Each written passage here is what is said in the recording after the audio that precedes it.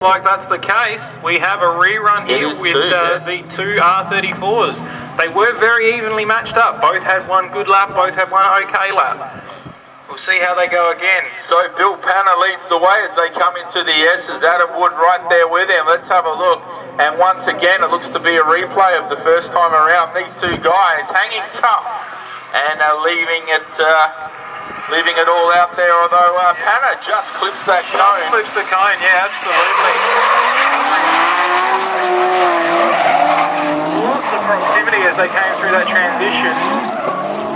But unfortunately, Adam's had a bit of a straighten. He's got himself almost too close to catching himself up there on the back of Bill.